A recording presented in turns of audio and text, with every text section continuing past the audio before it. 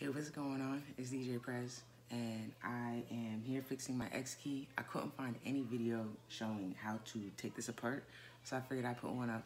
It'll be pretty short, just to the point, because I already did most of the work. So, I'll show you how I did this here. On the back of this guy, there are 3 pads. So, I'll show you this here.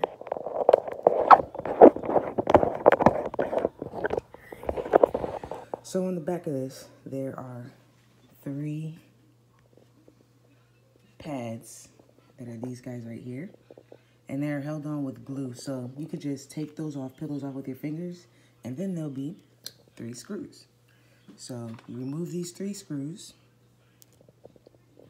and then you can get to the back. So the back of this is held with glue. So, and the glue's kind of sticky, but it won't break if you just be careful. So take the back off. Start from the bottom though, because there is a ribbon up here. So start from the bottom. Actually, I might have to put this back on. So give me a second.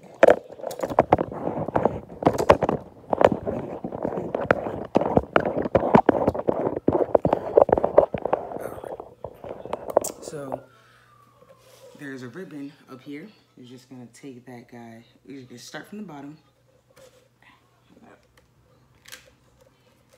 It's sticky, so be careful not to break the plastic, but start from the bottom, and then there's this ribbon up here. So be careful not to pull too hard from the beginning, because you'll break the ribbon. But after you do that, you'll get it to this position. There will be 2 more screws. 2 more little screws. One will be actually under the band, and another will be next to it. You remove those 2, and then you get the plastic piece off. So with that, we now have our X key with the USB port exposed. My issue in particular was this USB port. You can't see it, but it is loose. It's not connected to the diode that's there. You can solder it. I think I might end up just soldering it because I have the tools. But if you don't, you can just glue it, tape it, make sure that the connection is as stable as you can make it. The most stable is solder, but you know, you work with what you have.